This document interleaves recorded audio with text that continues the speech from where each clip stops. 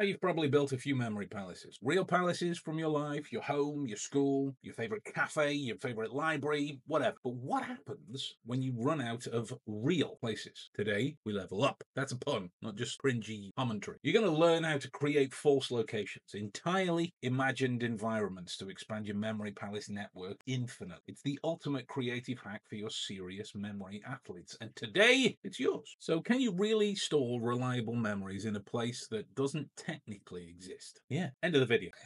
Here's why.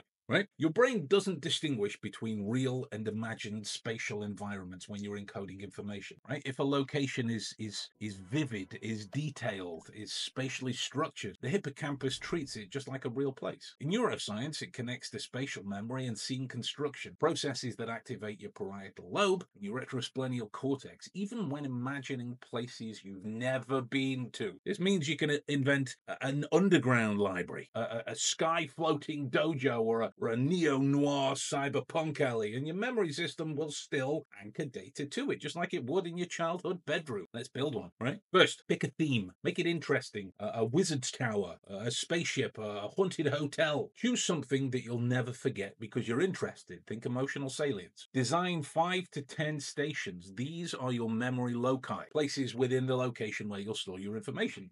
If you're in the wizard's tower, you might do the cauldron room, the spellbook shelf, the glowing stairwell, the observatory, the dragon's perch. All right? Define the landmarks. Each station should have rich textures, colors, sounds, movements. The more senses you use, the more anchor points you get. Then walk it. In your mind, mentally rehearse walking through the space. Make it consistent. The route should always follow the same pattern, just like in a real building. Now you've got a custom reusable palace that no one else on earth has except you. So shock horror, here's another challenge for you. Invent one brand new memory palace that has nothing to do with real life. Give it a theme. 5 to 10 stations, right? Then store a list of 10 historical facts or foreign language words that you're learning or quotes, whatever. And then tomorrow, revisit the location and see how much you've retained. It not only expands your memory palace network, potentially infinite, but it also exercises your imagination, your spatial recall,